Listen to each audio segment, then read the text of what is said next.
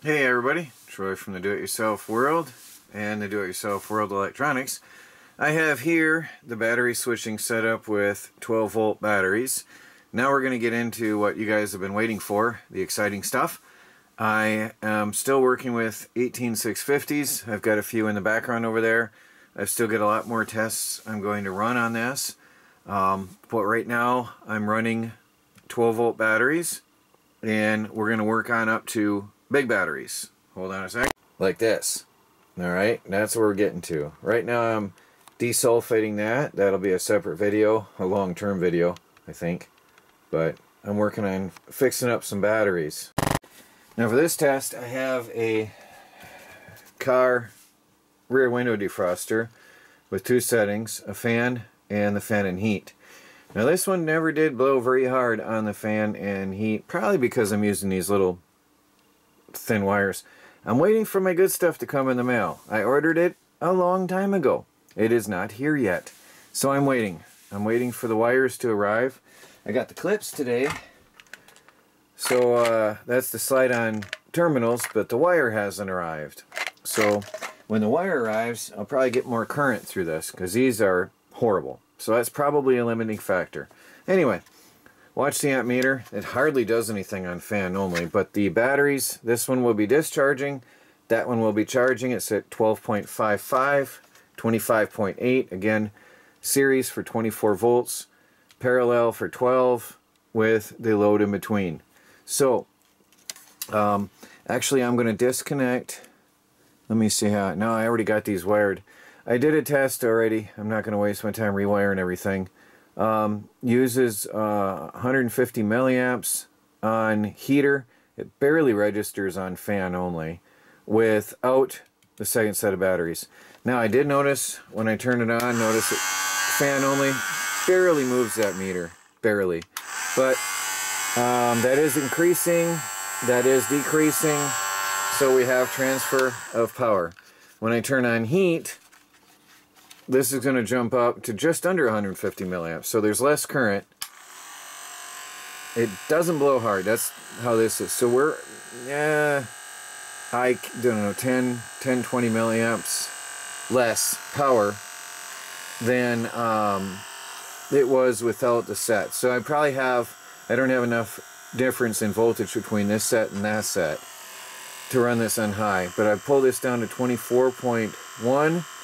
That's up to 12.888990. I mean, we've got transfer of power big time, massively transferring power through the load. The load is running. I would love to see. This is not a really good heater. I think I'm going to grab another heater. I do have some warmth. It's really not enough. I need better wires. But it is transferring. Shut it off, this jump back up, 12.9 and dropping. So this is a massive show of transfer of power from one set of batteries through a load to another set. I do hope you can see that. Turn that on. Fan, and it's just going to slowly, that's fan only. Alright, but turn that on heat. I definitely need better wiring. I'm probably going to burn these little guys up. Yeah, they're warm. Anyway, pulling 100 and, what is it, 2046, 125 milliamps. It's really pitiful. It should be pulling a lot more. I don't know, it only pulled 150 straight up off the batteries. It's got to be the wires. So I won't run it long until I get my new wires, but we do have transfer power. That's at 13.0 and these are at 25. So massive transfer of power through this. Really interesting. Very, very, very brief until I get my wires, but it is showing a transfer of power, and this little guy is sort of weak. He's old. I think I got a different one I'm going to pull out for when I get my everything done up nicely. But it does work. 12.8, 25.5, That's going to drop a little bit further, but we transferred a lot of power into these from these ones. Finally, today I am going to solder up my board. I can probably make it a lot smaller. There's some parts that go here and a part that goes here, and there's going to be a lot of wires. But I'm going to solder this together today and hopefully have a functioning battery switching board with manual switches. And then for the lead acid batteries, I've got relays, so, and little microcomputers, and that will be fully automated system. First, this one. Hopefully I'll get the relays going today though, because I'm tired of manually wiring up batteries and undoing them. But anyway, let me get this together. But what do you think? It's plain and simple, nice and neat. That's how I want it. So it's coming along. Note to self: don't grab the soldering iron. Look at that, stripe. You can see where I grabbed it. That hurt. Oh, carefully. I've got batteries in there. I'm being careful because I've got live wires now. So now I've got a voltmeter and I've got a switch. So I've got the common ground here and the common positive here. Now if I flip this switch, you'll hear it click. It should go to 8 volts and be in parallel. And flip the switch again, click, and it's in, parallel. That's parallel. Yep. And there's series. So I'm flipping this switch here, and I'm getting series and parallel outputs. Success. Now I'll try the other one separately, not putting both sets of batteries in, checking my outputs so I don't fry anything. Very, very careful working here. I started with one battery, made sure that the connections were good, and then I had output. Started with the other battery alone, made sure everything was good and I was getting outputs. Then I put 2 in, just being careful, safe troubleshooting. And I make sure I get series and parallel by flipping a switch. Success. Now I'll do the other test separately, taking these out, make sure these wires are connected right. So there it is so far. Now I've got to prep some batteries. I've got to peel the tabs off and clean them. Pop all the batteries in there. I have not connected the voltmeter yet. I have not connected, you can see the wires are hanging here, the USB output, and I have not connected the solar charge controller. But I didn't connect the leads either down there. Nope, I didn't connect any inputs yet. I got the output connections on, and the diodes are on.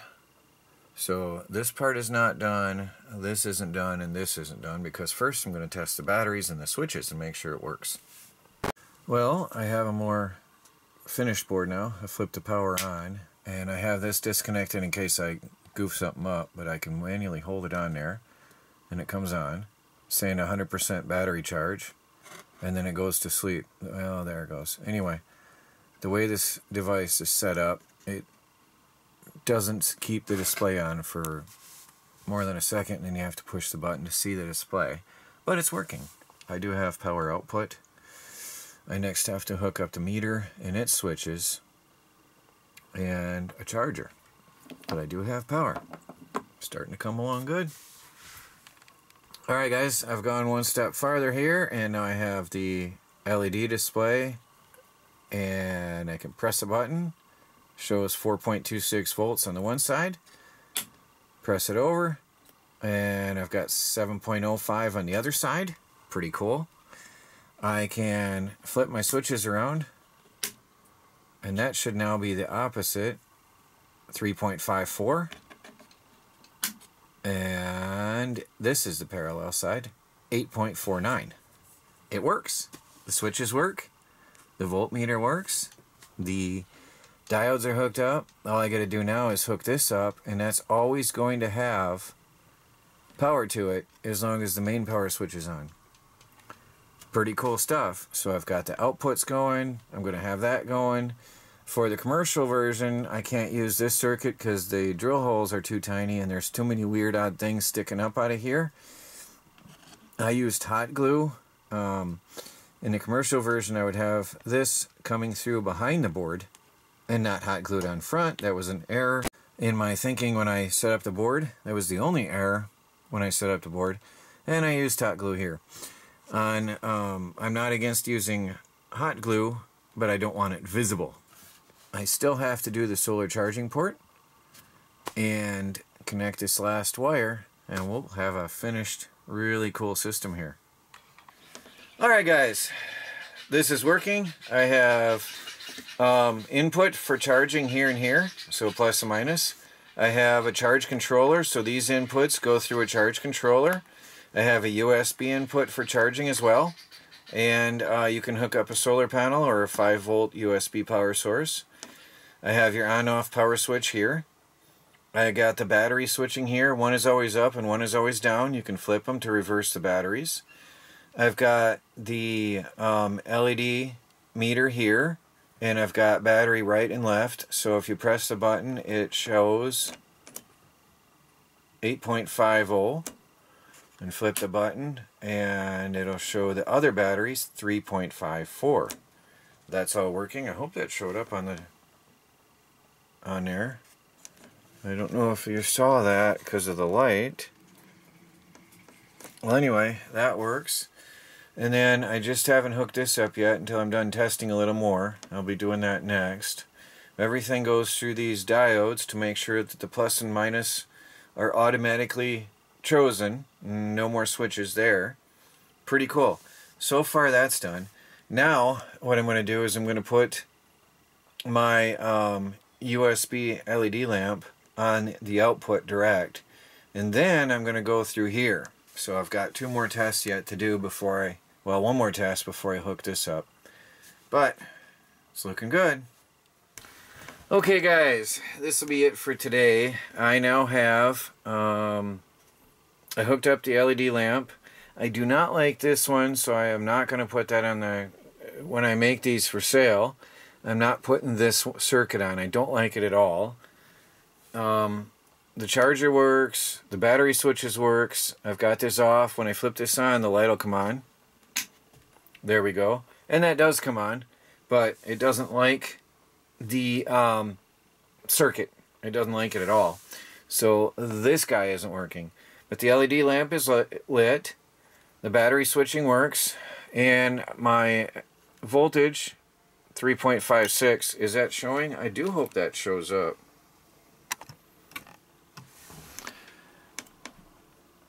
Alright, I believe that one's going to be the one charging now. We can flip the switch and look at the other side is 8.47. That will be discharging through the lamp, through the load now. And the other one will be charging 3.56. That'll start going up.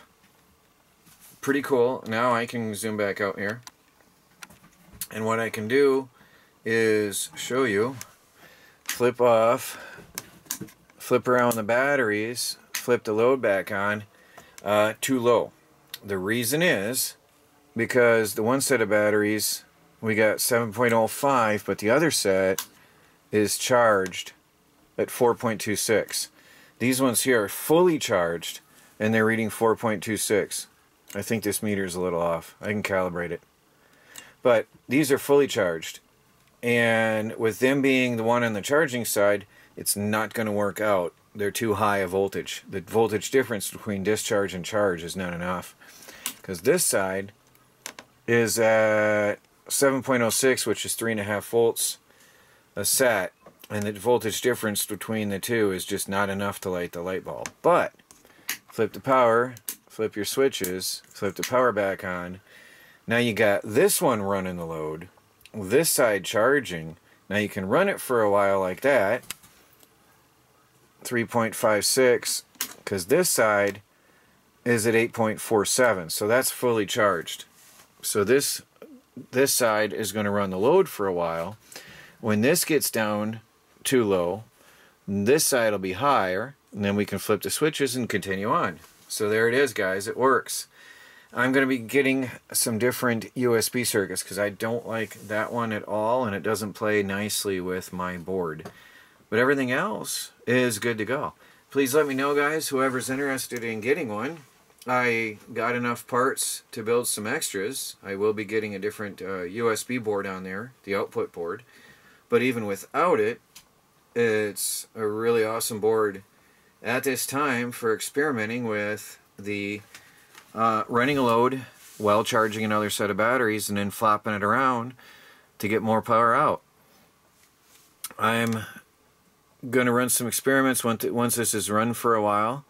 I want to run these down, and then I'll run the solar panel on there, but that's another day because that's going to take some time to run that down. Well, please like this video and subscribe if you haven't, because the next video is going to be about lead acid batteries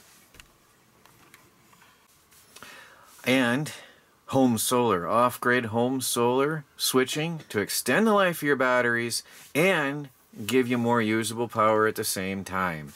That is going to excite a lot of people, I'm sure.